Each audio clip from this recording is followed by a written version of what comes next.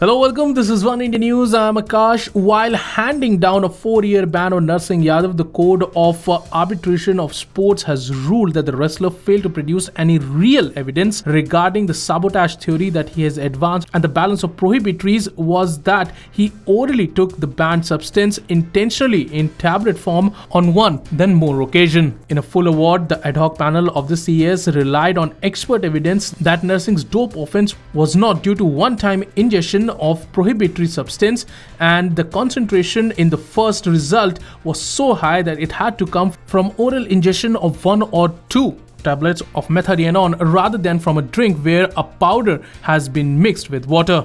Narsingh's urine sample taken out of competition on June 25th was found to contain metabolites of methadone and long-term metabolites of methadone. Another sample taken out of competition on July 5th was also found to contain long-term metabolites of methadone. The CAS had handed Narsingh a 4-year ban in its operative award on August 18th, barely hours before his 74 kg freestyle opening bout was scheduled. Narsingh has submitted that the doping offense was due to sabotage carried by Jitesh, a junior wrestler and a member of Sushil Kumar's entourage, by mixing his energy drinks with prohibitory substance on either June 23rd or 24th.